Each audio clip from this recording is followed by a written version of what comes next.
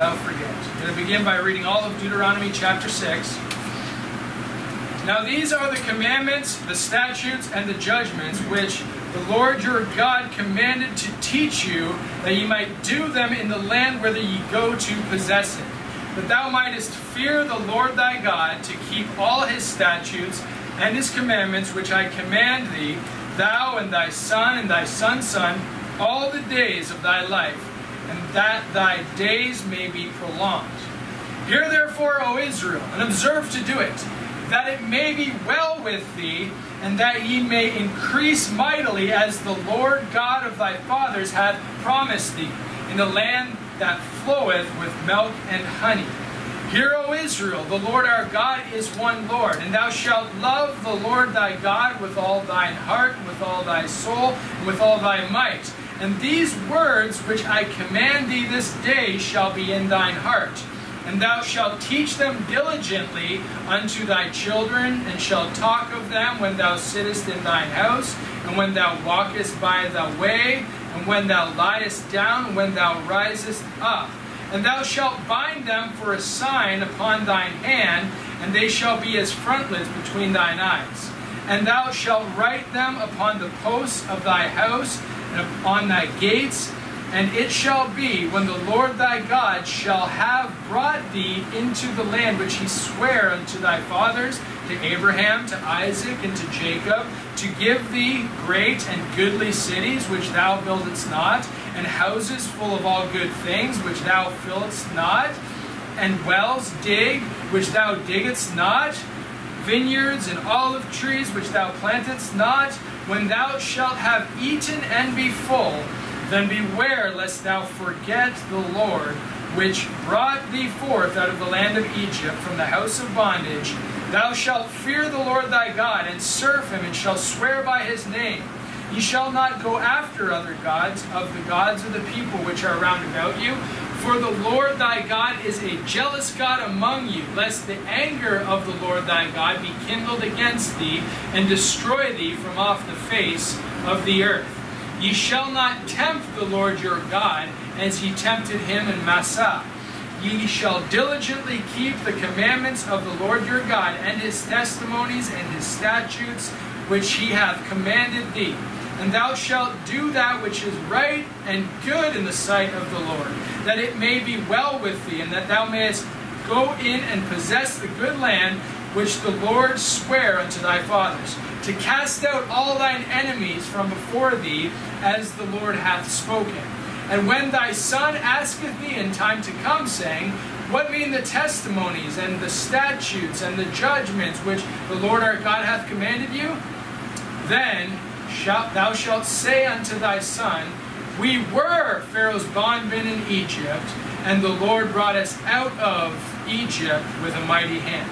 And the Lord showed signs and wonders, great and sore, upon Egypt, upon Pharaoh, and upon all his household before our eyes. And he brought us out from thence, that he might bring us in, to give us the land which he sware unto our fathers. And the Lord commanded us to do all these statutes, to fear the Lord our God, for our good always, that he might preserve us alive, as it is at this day. And it shall be our righteousness, if we observe to do all these commandments before the Lord our God, as he hath commanded us.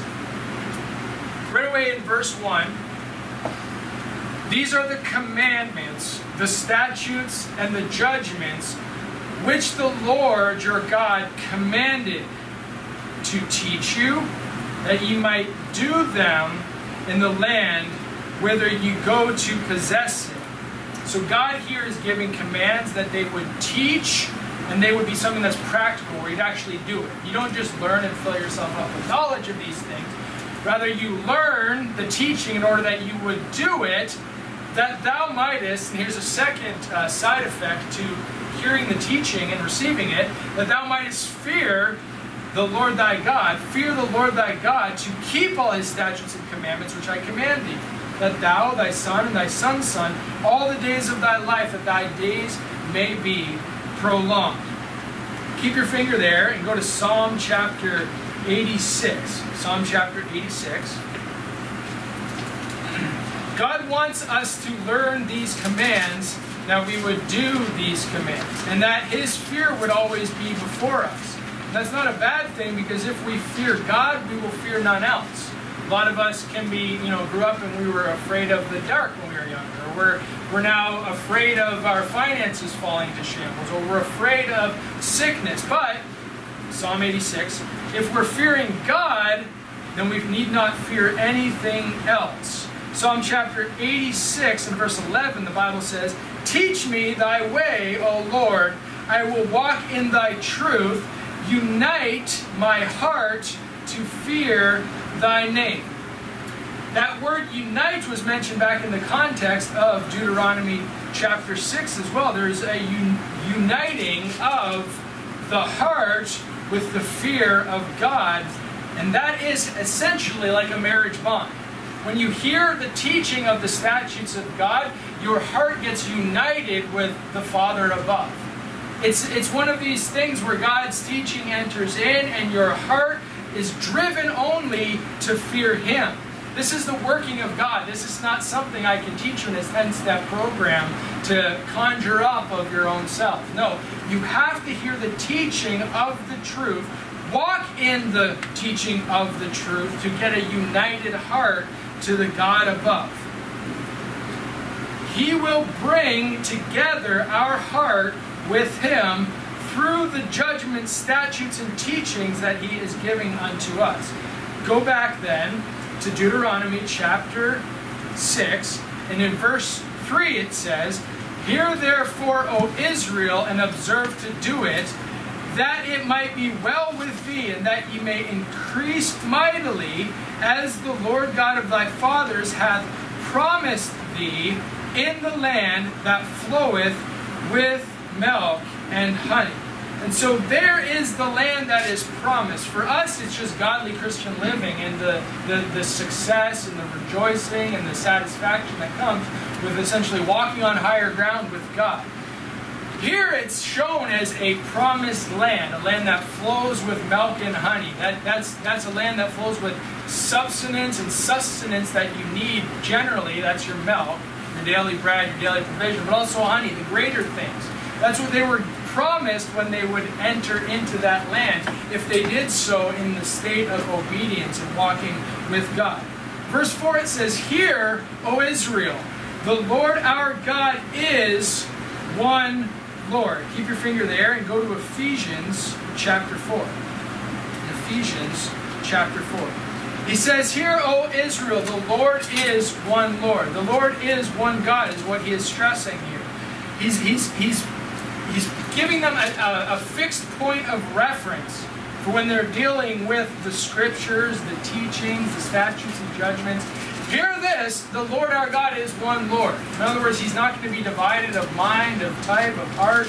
God is one Lord is what He is teaching here. In Ephesians chapter 4 and verse 1, look what the Apostle Paul teaches. "I therefore, the prisoner of the Lord, beseech you that you walk worthy of the vocation wherewith you are called, with all lowliness and meekness, with long-suffering, forbearing one another in love." He's encouraging now that you would walk worthy of the vocation, of the position, of the status by which you are called, and that's as God's child. The one Lord has called you to be His child. Walk worthy then of that. And how do you do that? With lowliness, meekness, long-suffering, forbearing one another in love. Being the child of the King should not bring any kind of pride or prejudice towards your brother. It shouldn't bring you to a spot where you think that you're somehow better than somebody else. Because how do we become God's child? Through a gift that we didn't deserve, right? So God is asking you, through the Apostle Paul, to walk worthy in a lowly, meek, long-suffering, forbearing way amongst your brethren. Verse 3, it says, "Endeavoring to keep the unity of the Spirit in the bond of peace." Okay? It says this, we're to unite in this, the one Spirit, and in a bond of peace, joined in peace.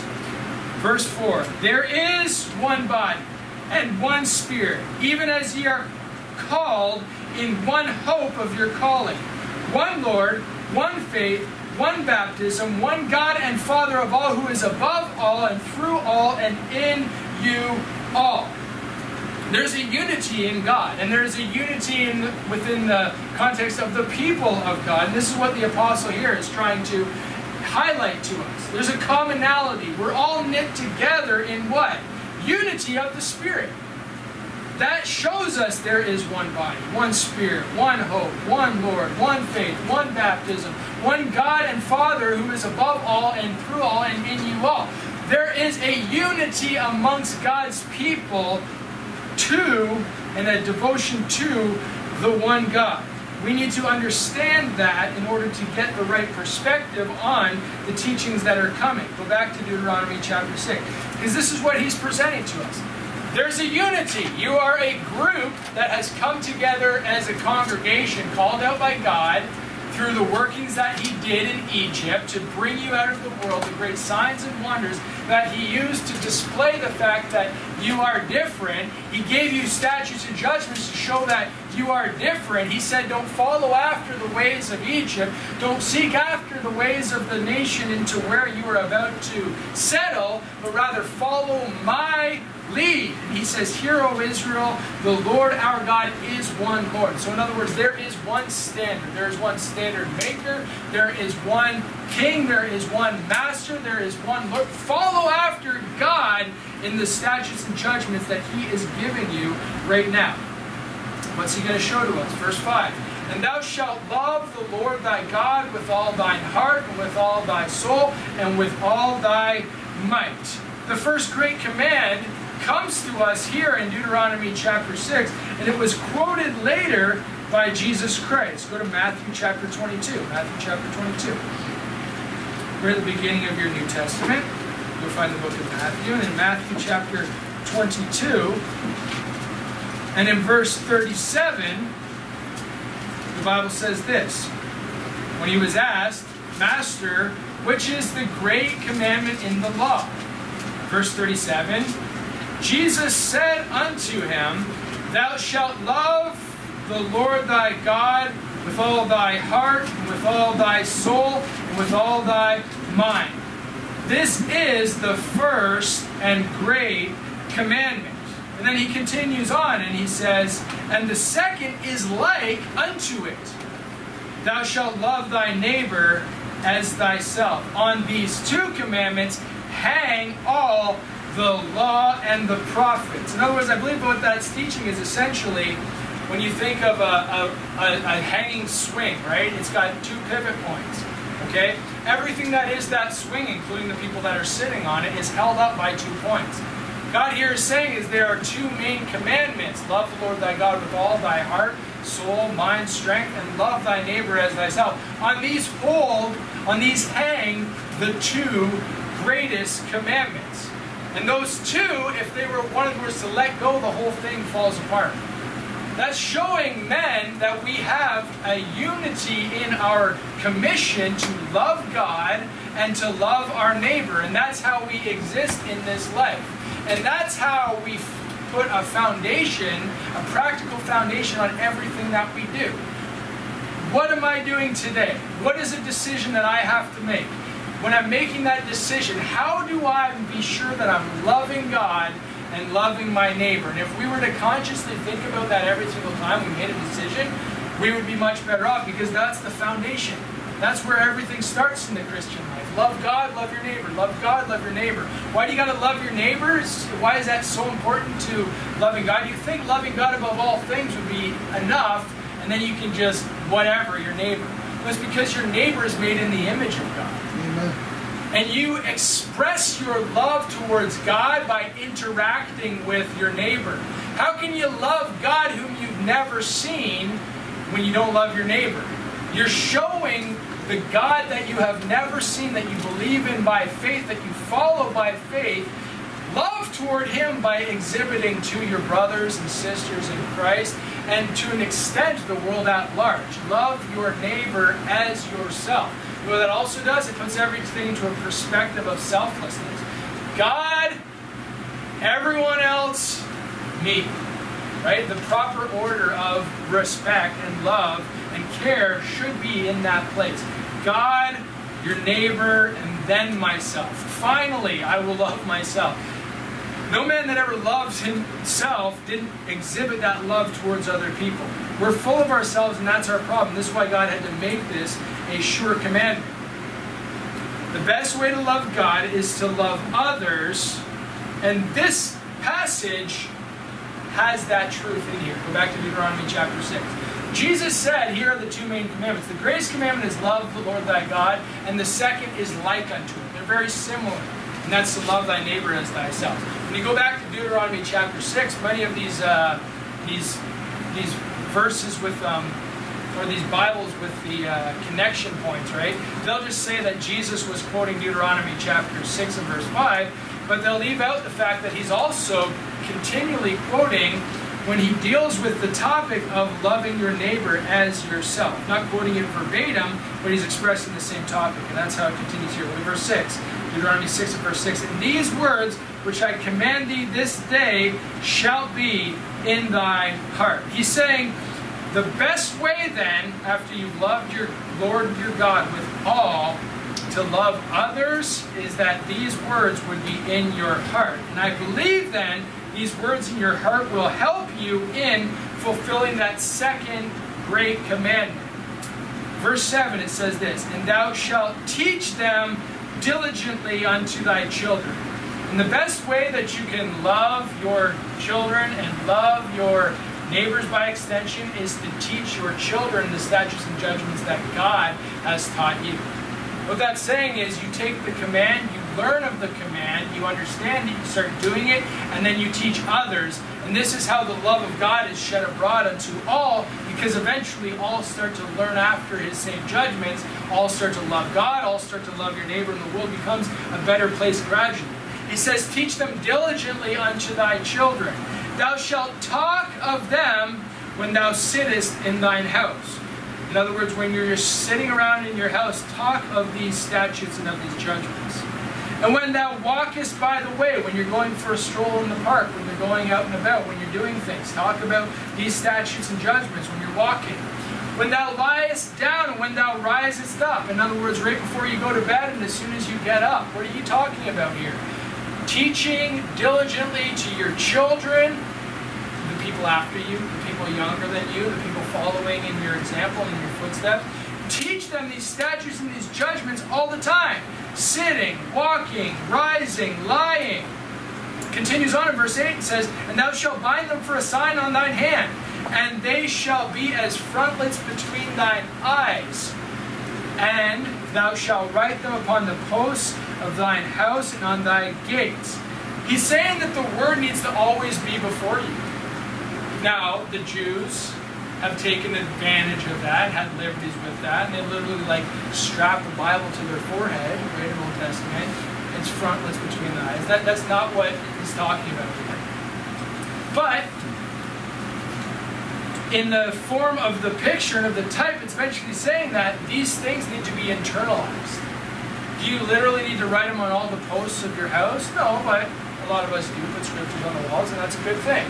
Do we literally need to tape it to our foreheads? No, but it's a good thing to have it memorized, to have it in your heart and your mind always before you. Why? Because it makes it a lot easier to diligently and with care and with a proper consciousness and with knowledge be ready to teach these things at all times to who?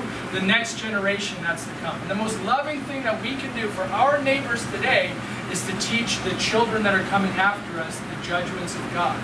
Because that will create a better society, a loving society, a united society in the things of God. And when a nation is after the things of God, look what God promises. Thy days may be prolonged. I will take you into the land that floweth with milk and honey. I will give you as promised. Go and keep your finger there. Go to Psalm chapter 78. Psalm chapter 78.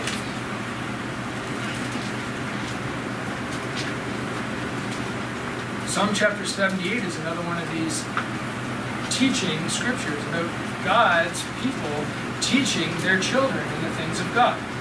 Psalm chapter 78, look at verse 1. It says, give ear, O my people, to my law.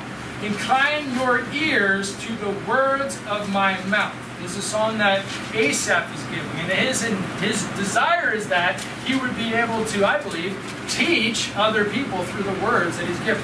Give ear unto the words of my mouth. Follow after my law. Here, he's under the Spirit of God giving God's teaching.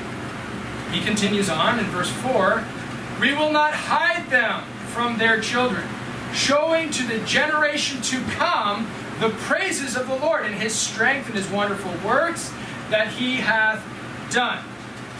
Verse 5, for he established a testimony in Jacob and appointed a law in Israel, which he commanded our fathers, that they should make them known to their children, that the generation to come might know them, even the children which should be born, who should arise and declare them unto their children, that they might set their hope in God, and not forget the works of God, but keep his commandments, and might not be as their fathers, a stubborn and rebellious generation, a generation that set not their heart aright, and whose spirit was not steadfast with God. His desire is that the generation to come, and he said it twice here in this passage, that the children that are following after would hope in God and not forget his works. And this is why they're continually teaching them, because they don't want them to forget everything that God has done for them. He wants them to set their hope in God. He wants them to not forget all the wonderful things that he has done, because if they do, what does he say in verse 8? They might be as their fathers, stubborn, rebellious. That generation that was discarded of God because they discarded God in their own hearts because they were not steadfast with him. He says, if they end up that way, it would be, of course, very bad for them. But it's easier then to keep the law, and I think this is what he's trying to say. It's easier to keep the law when you love the law. Love the Lord thy God with all thy heart, soul, mind, and strength. It's easier to do what they want when there's a love relationship. We have the same thing with children, right? When there's a love relationship, it's easier for children to do what their parents ask. Now, if we were to think to ourselves in the stead of the people of Israel, where they're looking back and saying, we don't want the next generation to be as our fathers were, would you stand here today and say, would you be content if your children were as you were? I mean, could we all just say, you know what? We've got it. We're doing it. We know exactly what God wants for us, and we're doing it. We're living that. I don't think any generation has ever stood in that place. But that's the reason why God keeps challenging them. And over, even as we've read in the first 6 chapters of Deuteronomy, he keeps saying, remember, keep the words, keep the laws. Study them, learn them, teach them, absorb them. He keeps wanting us to get a hold of these truths because no generation has ever arrived. Think of the Apostle Paul. He says, not that I have arrived, right? And he was on his deathbed and one of the greatest Christians that ever lived. So we can't stand here and say, do you know what? I would be content if my children turned out exactly like me. Okay? Because I made a whole bunch of mistakes and I continue to make a lot of mistakes. And my heart is not as it should be, fully set on God, loving him with all my heart, with all my soul, with all my mind, with all my strength. But I would want that for my children after me. So how do we do that? How do we make that happen? We continually remind them of the great works of God and of his love. The charge was this: when you're sitting, when you're walking, when you're rising, when you're lying, set it in your hands, in your eyes, in the posts and the gates of your house. That's how prevalent the Word of God needs to be in your life, as a reminder to the generation to come of God and all he does, that they would hope in him and they would not forget what he has done. You can go back to Deuteronomy chapter 6. You can see then Moses' heart's desire, having been through this thing again, this cycle where the generation learns, gets excited, zealous about God, eventually gets apathetic and then gives up on God and gets into idolatry. That generation gets wiped out because they did not have faith in God. The next generation comes up and he's already starting to witness that they're starting to get a little bit apathetic towards the things of God and a little bit rebellious towards the things of God. And so he says you need to fear him. You need to keep his commandments. If you want your days to be long, follow after these things. And Moses is trying to get them to not forget the law of God and to diligently teach it unto the generation to come, so that they wouldn't forget it, so that there would be generation after generation after generation, in which there would be a constant uphill onto higher planes, better things in the kingdom, and working towards doing God's will instead of always on the decline. And yet we know men are such that we're just always declining from the things of God. If we don't keep upon ourselves, eventually we just stop doing the things of God. And that's just the sad story, the sad state of affairs that we all live. How do we stay focused and diligent? We got to keep in the Word. And this is why he's saying, a lot of people get bored of reading Genesis, Exodus, Leviticus, Numbers, Deuteronomy. But I believe therein lies the power of God. Get those laws in your heart. Put them as frontless before thine eyes. Set yourself to do them. Fully commit to do them. Follow after them. By God's grace, absorb them. Learn from them. That's where the power of God is, because he keeps saying that's where the power of God is. If you want to prolong your days, the law is where you need to go. Now, there was definitely a risk in forgetting. This is why he keeps saying, don't forget. You can read in Deuteronomy chapter 6 and verse 10. The Bible says, and it shall be when the Lord thy God shall have brought thee into the land which he sware unto thy fathers, to Abraham, to Isaac, and to Jacob, to give thee great and goodly cities which thou buildest not, and houses full of all good things which thou fillest not, and wells digged which thou diggest not, vineyards and olive trees which thou plantedst not. When thou shalt have eaten and are full, then beware. Here's the risk that comes. Then beware lest thou forget the Lord, which brought thee forth out of the land of Egypt, and from the house of bondage. See, too often, we, from the standpoint of comfort and safety, forget all the things God has done. We stop seeking after God for things. How many times do you find yourself in dire straits, in a trouble, a situation, in turmoil, like there's fighting, there's struggles, and now you're praying unto God and you're asking him for help, and then he pulls through for you and does some great miracle in your life, and then almost as quickly as it happens, you forget that you prayed for it, you forget that you asked God to do this great thing, and then you just move on as if he didn't do a great work in your life. We forget God, that he has provided for us the stability that we have. We forget God, that he's the one that fed us to the point where we get full. We forget that God was the one that saved us and has kept us in, you know what, I'm good, I feel good, I'm comfortable in my life right now. We forget that God's the one that heals us, and he's the reason why we're healthy today. We forget that God protected us, and he is the only reason why we are safe where we're at. The reality is that all good things, look at verses 11, and houses full of all good things were God's provision. Why? Because it says, which thou fillest not. Just take that. Full of all good things which thou fillest not. That's your life. Your life is full of good things that you didn't fill. You didn't put there. You didn't collect. You didn't bring them into your barn. Your life is full of goodness that God put there. Don't forget that. Because when we forget it, we are destined to become like the fathers were. Destroyed in the wilderness and not reaping the benefit of the promises that God has for us. All good things which we fillest not are ours because God was the one that filled them. Beware. Don't forget that. That's what he said. Beware lest thou forget the Lord, which brought thee out of the land of Egypt from the house of bondage. He took you out of bondage. He took you out of servitude and made you a son. You were a slave and a servant unto your own sins and destined to pay for them throughout all eternity.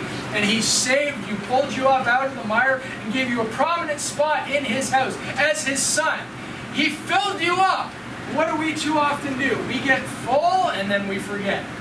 We get full of the blessings of God and we forget the God that gave us those blessings. Beware lest you do that. That's the warning that this chapter is giving you. And that's the warning that we need to take earnest heed unto. Look at verse 12. Beware lest thou forget the Lord thy God. Verse 13. Thou shalt fear the Lord thy God and serve him, and shalt swear by his name. Don't forget him. Don't fear somebody else. Don't fear something else. Put him above all. Serve him. Fear him. Give reverence to him. Give proper respect and honor to God that provided every good thing that you today possess. Verse 14, it says, "You shall not go after other gods, of the gods of the people which were round about you. For the Lord thy God is a jealous God among you, lest the anger of the Lord thy God be kindled against thee, and destroy thee from off the face of the earth." He is jealous over you because he has a wonderful purpose for you. This is the thing that we often forget. Why would God be so jealous of me? Why can't I just do what I want? Why is God always trying to force me to serve him and force me to follow him and force me? Christians get this mindset that the commands are just there to like whoop you into shape. Well, the commandments are there to be a light. Light's going to give you clarity. It's going to give you peace. It's going to give you joy. It's going to give you a sure path in your life. Man, the worst thing that can happen in your life is just confusion and darkness and not understanding and not knowing. God gives you the command is a light to guide your steps and to lighten your life. And because he has a wonderful plan for you, that's why he gets jealous when he sees you straying from the path, following after other gods of this world, making idols out of things of this life, following after commands and teachings of other spiritual leaders or what have you. We ought to follow after the truth contained in the Word of God, and therein lies the life that God has for you, and it's a wonderful life that he has for you, with promise, with purpose, and with a God that will follow you through it and carry you through every step of the way. Go to 2 Timothy, keep your finger, 2 Timothy, chapter 1 and verse 9. 2 Timothy.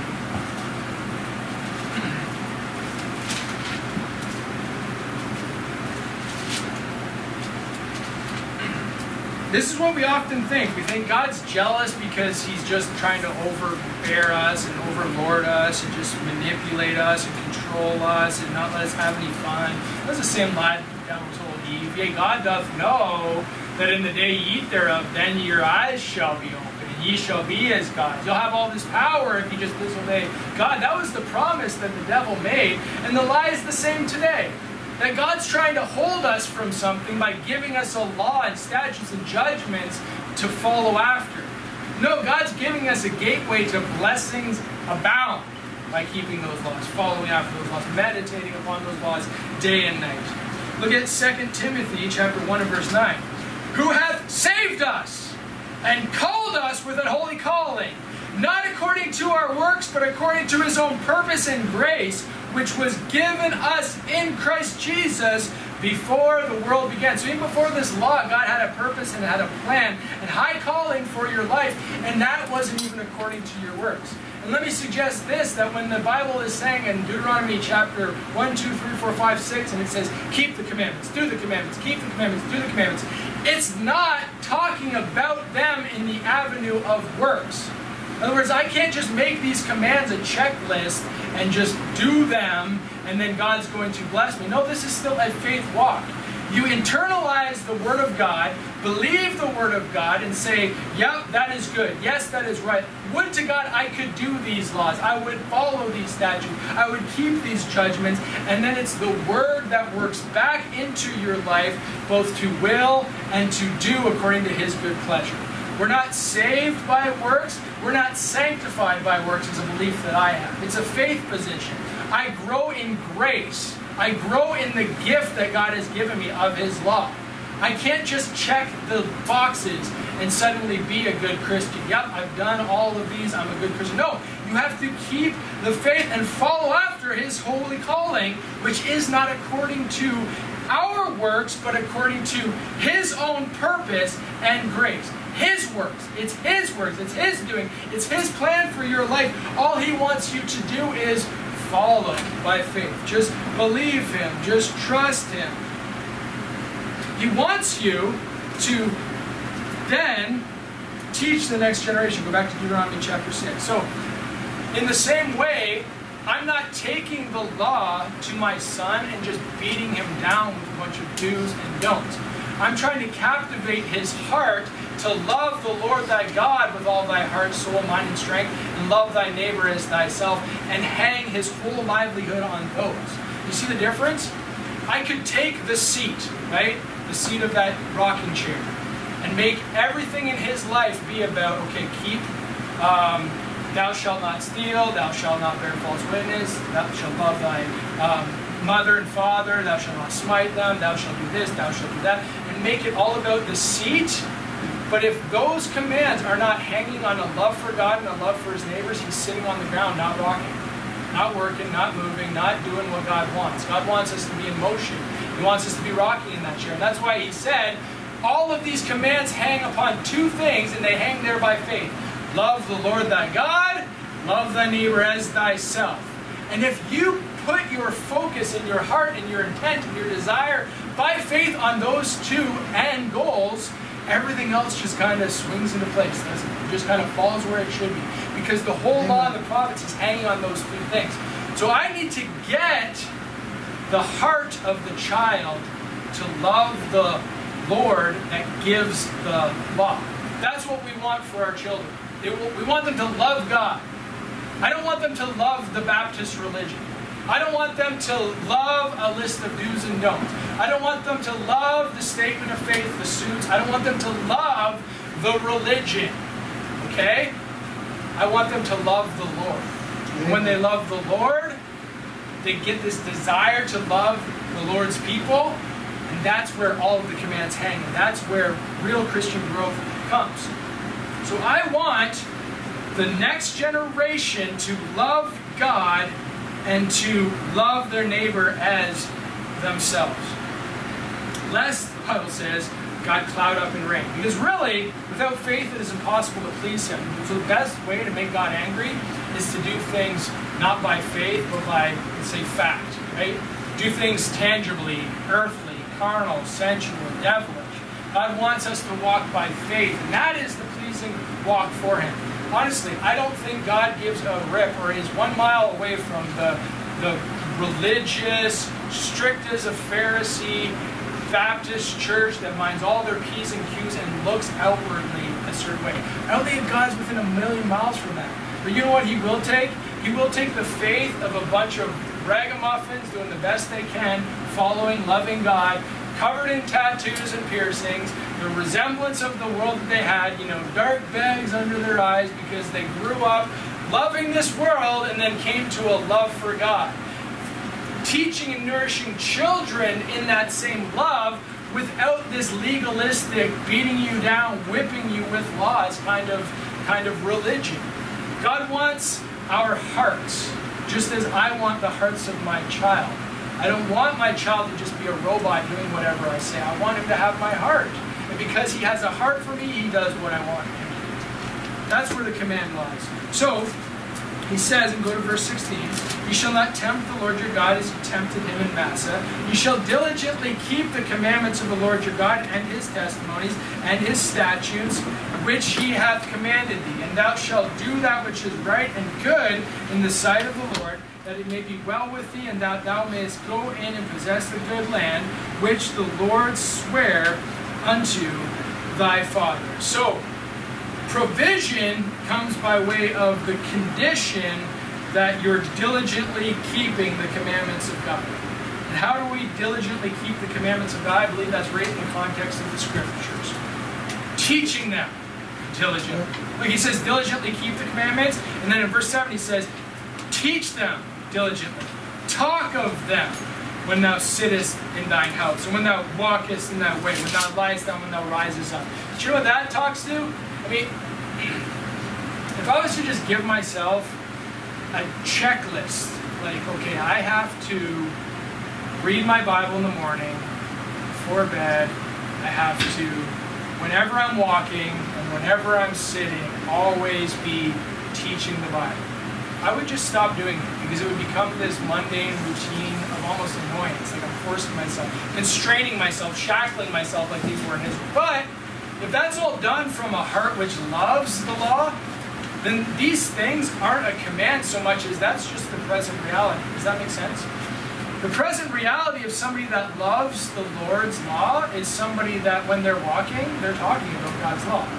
When they're sitting in their house, they're talking about God's law. When they're going to bed, they're thinking upon, meditating upon God's law. When they wake up, the first thing they say is, glory, glory, hallelujah, Christ has set me free. It's just the song, the ever-singing song in your heart is after God, after His judgments, after His statutes. And that's what we need to teach to the next generation. Not the words, the law, the letter, right, of keeping God happy, but rather the love that comes with being connected with God, and seeking after His statutes, and just loving serving Him.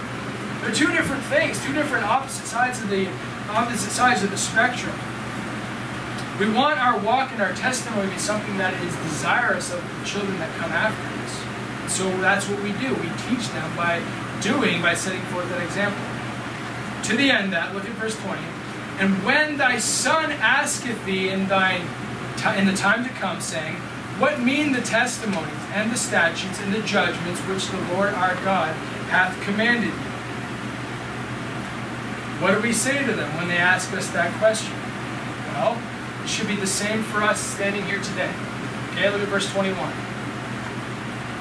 Then thou shalt say unto thy son, we were Pharaoh's bondmen in Egypt, and the Lord brought us out of Egypt with a mighty hand. First and foremost, tell them who you were, what God saved you from. The best thing that we can do to bring to remembrance of the great works that God has done is to show Him who we were. Look, I was a bondman. I was trapped. I was in sin. I was sent on my way to hell. I was living unrighteously. I was dragging my life through the mud. I was in bondage to Egypt, to the world.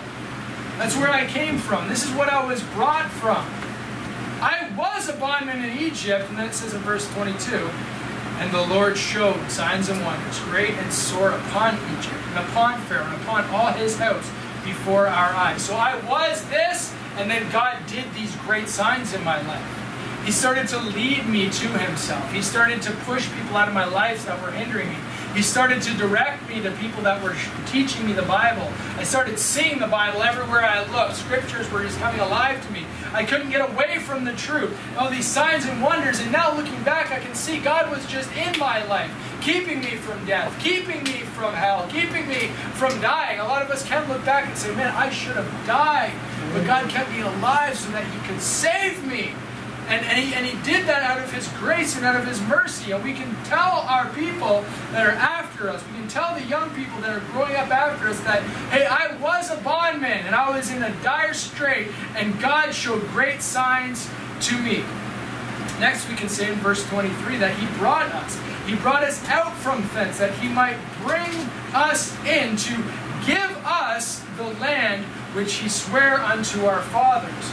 When the children ask us of the statutes and of the judgments and of the laws and of what mean these things? Why do we go to church? Why do we do this? Why do we do that? We can show them, well, I was this and now I am that. Why? Because God showed great signs and wonders and He hath given me everything that I have this day.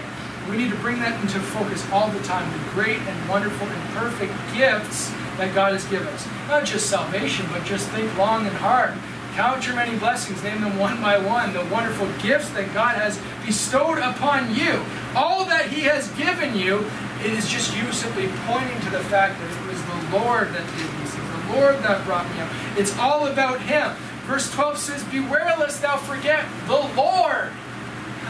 Beware lest thou forget it was Him that brought us forth. It was Him that dug us up. It was Him that kept us alive. It was Him that was able to care for us and keep us. Don't forget those things, and definitely don't forget to remind the generations to come of all these things, lest they suffer the same fates that you did. The only way we're going to increase and encourage and grow as a people is always improve afterwards. Does that make sense? So the next generation should be more faithful than us, and then the next generation after them should be more faithful than us. We should be just feeding them with stories that bring God glory and showing them the statutes that point to His righteousness and always lifting Him up as a testimony to them in order that they would follow after us. Verse 24, it says, and the Lord commanded us to do all these statutes, to to fear the Lord our God for our good always, that he might preserve us alive as it is this day. And that's what we always forget, that the God of heaven gave us these commands for our good always. Not some of the time, not most of the time, not that benefits us in some ways. No, the statutes and judgments and commands are there for our good always and forever. The purpose of those is to benefit us, that he might preserve us alive as it is this day. To benefit us and to preserve us alive. And that is how a nation, especially the nation of God's people, the nation of Israel, will flourish and will grow. Is because we've leaned upon the statutes, trusted the God that gave him, and believe that he is there and doing so for our own good to preserve us alive. And just seek after him and seek after him and seek after him. Verse 25 says, and it shall be our righteousness if we observe to do all these commandments before our Lord our God, as he hath commanded us. Is this a self-righteousness? Is it my righteousness because I kept the great law? And I wouldn't have even known the law until God showed it to me. I wouldn't even have had the power to do God's law if I didn't follow after his foundational, loving him and loving your neighbor. It's his righteousness upon us if we observe to do it. It's all going to be glory to him in the end. And that's exactly what he said back in Deuteronomy chapter 4 and verse 6.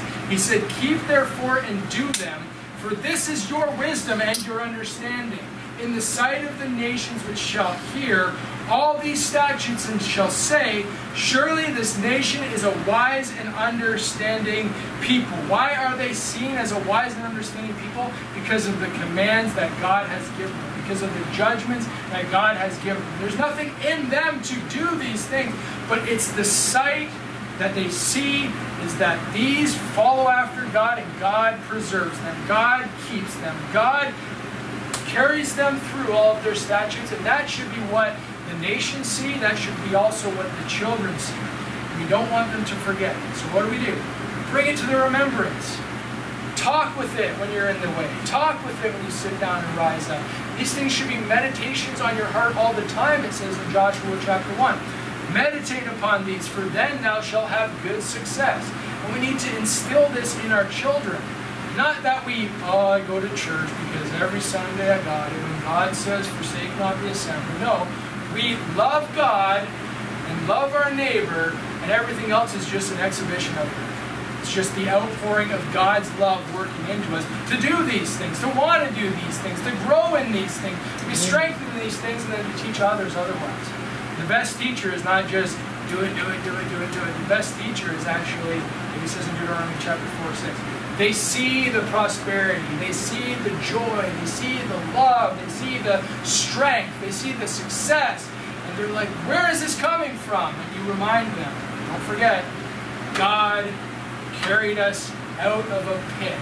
He saved us alive, gave us statutes and judgments that we could live by and follow after. And the more I love, the more I follow, the more I seek him, the more of the success and the joy and the love comes to me. You want to learn this? First love God, okay? And then start after his statutes and allow the love of God to be shown in your neighbor. And hey, that's the recipe for success.